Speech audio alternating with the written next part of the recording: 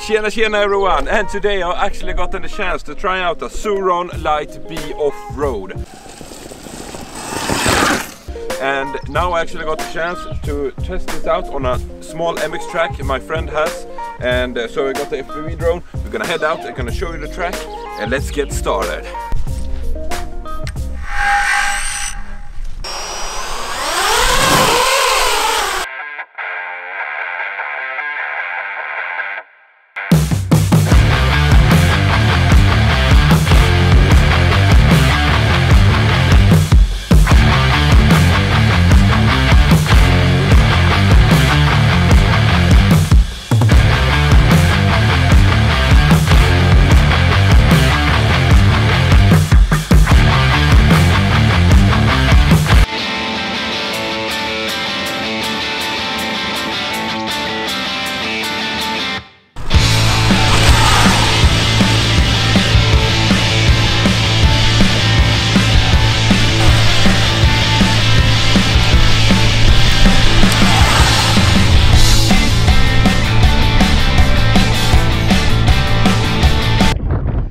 So we're gonna go with the GoPro for now and on the bike here, and we're gonna do a full lap and we're gonna test out and see how it works with the GoPro.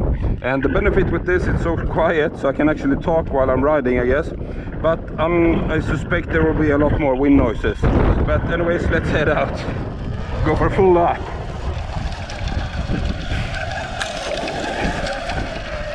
Here we have the first jump, but it's a bit too, I went too slow. Second, no problem. And here we have the first real corner, and this is so nice because it handles so well. I have no problem. We would like some more power. We can actually clear this. Yes, yeah, we cleared it. It's a small jump, but I don't know, I weigh a lot, so. And these corners are so nice to take because the bike is so small. You have no problem tucking in, so you can keep the. Here we are, jump. So you can actually keep your weight so centered, and also the brake pads are really noisy, as you can hear. And I actually heard that you can replace them with normal mountain bikes brake pads, and you can stop the squeaking, I guess. You can also upgrade the power and everything, of course. Oh, I really need to get more training done. But anyways, this was a lot of fun, and let's cut to the technical stuff. Okay, so we're done on the track, and now we're gonna head out on this field here, and we're gonna do a speed test. We actually have a speed indicator here. You can see now it's on 0. And I'm also gonna use an app on my phone and see how fast we can actually get up to. Now keep in mind, I weigh 120 kilos, and here's the, I don't know the weight in your American terms. But we're gonna head down, and you see that end of the field where the tower is. That's the only way I can stretch, because on the other side there I can't actually go, because I don't have the permission to ride there. But I'm gonna cut to the GoPro, and we're gonna ride out and see how fast we can go.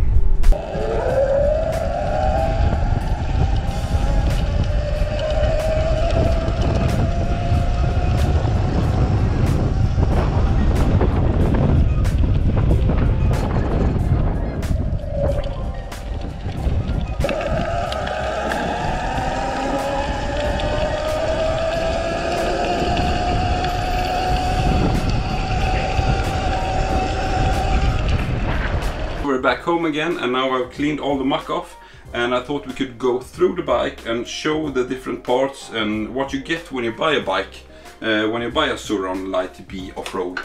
Now here in the back you have the 19-inch wheels. I find this to grip really well. I'm really happy with it, so I don't really feel like I have to replace them or anything like that. And the typical chain and sprocket here should be a 48, yeah. And here we have the foot peg as well. Now these are fairly soft pegs, so they won't hurt you or if you have normal sneakers or stuff like that. But for going off-road, I would like some more aggressive pegs, to be honest, so you don't slip off as easy. Here we have the suspension. It's made from DNM, I think they're called. And I've never seen these before, but I'm really happy with these because they held up really well.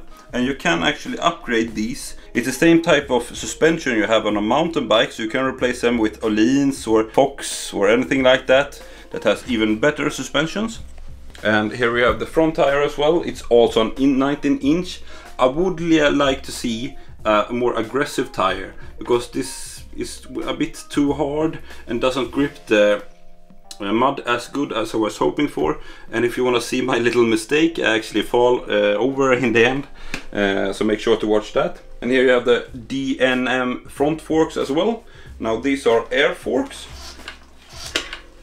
and I'm happy with them. They did the job perfectly, even though I weigh too much. And you can also adjust the rebound slower or faster, and the preload to softer or harder, of course. Going over to the brakes, now these are hydraulics. You have the back here and the front here. This has got me some time to get used to, because I'm so used to having a foot brake from the back, for the back. And you need to replace the braking pads, because I found these to be really squeaky. And you can get like Shimano or some brand like that, and you will have less brake fade, a lot less noise. Something really nice that they have included in the bike is a USB port here that lights up. And it's a really nice addition, because if you're using your phone as a GPS, or just, you know, need to charge your phone when you're riding around, you can do that. And we have short cable into your pocket and charge your phone up. Make sure to have a short cable, because you don't want to entangle it with anything else, of course.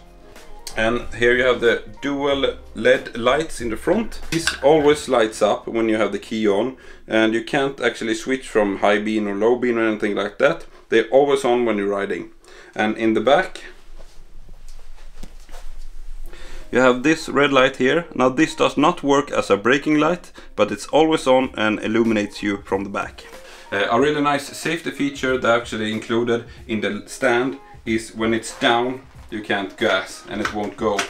You have to get it up and now it will go.